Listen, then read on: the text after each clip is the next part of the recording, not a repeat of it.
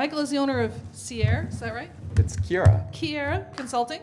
Enjoys teaching others about C++, writing template metaprograms, and saber fencing. He's going to tell you about Boostache.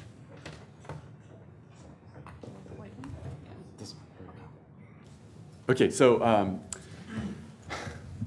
Boostache is a library in a week that was sponsored at this last C Now, wrong conference.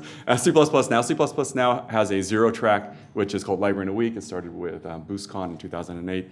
And for people who can figure out how to get to the conference center early enough in the morning, we argue about how the library is to be developed, and then we spent a couple days trying to develop a library. And the concept this year was something that eventually became named Boostache or Boostache, or depending upon where you live, it might even be Boostache. So, yeah. The idea of this was, if you've seen template, and not like templates like we think about templates, but templates like maybe web people or other people who are trying to generate text output or other output. It was a template engine, and so you provide to it some description, and it was modeled after a mustache, and then it would take a data structure in, and it would apply the two, and then put something out. And what we came up with is something that actually looks like this. The idea is that we have a template and some user data coming in. The template was going to be compiled into an AST, and then the user data and the compiled template data would be ran through a VM engine, and then there would be some output. And so let's just look at this one side for a moment, which we wrote that week. Basically, the template is a text description, and it goes through Boost Spirit. The output is an abstract syntax tree.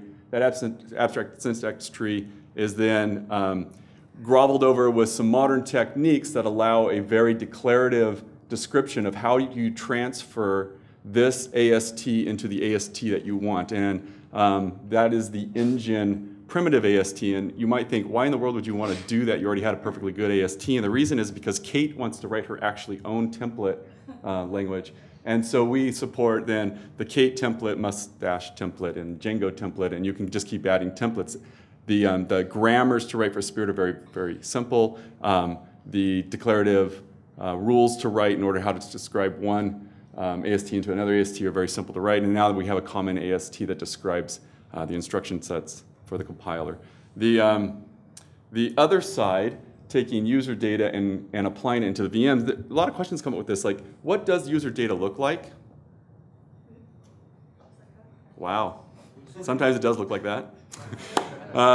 So like, what structure should you use for this data? And should it be JSON? Should it be some variant that's a recursive data structure? Should it be maps, vectors? What are you going to use? And really what we wanted to use, the design goal, was to be able to use whatever the user had inside of their native C++ program. You probably have some recursive data structure. We would like to take that and throw it at it. Ends up that that's hard. So we didn't accomplish that by the end of the week.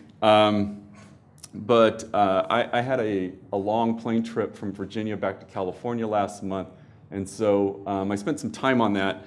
And you can now throw just about anything at it, and it uses something called categories in order to figure out at compile time what a recursive data structure is non-intrusively, and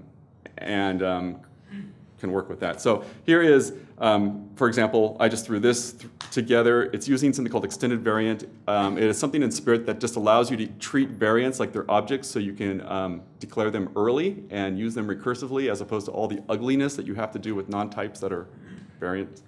So here, maps and lists and whatevers, and you can just throw that at the data side, or any recursive data structure that you might have, and it'll understand how to grovel through that and pull the data out as it's processing. So we now have the data AST, instruction AST at some point, goes inside to the virtual machine engine, and then we have an output. So this is useful for a whole lot of different things. our company, Ciere, is taking and moving this on, and I'm going to continue to work on it. We actually have something that we call Ciere Labs, where it's our open source, things that we've been able to do internally for either clients or ourselves, and we move on and open source. You can find more information at cierelabs.org, including lots of tutorials about Spirit and the techniques that we're using, the modern C++ techniques we're using. And at github.com, Ciere Labs, you'll find the source code for Boostache.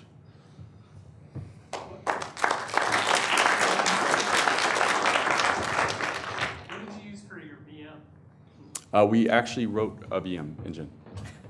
Yeah, it's very simple to write using modern declarative techniques. You can write VM engines very quickly.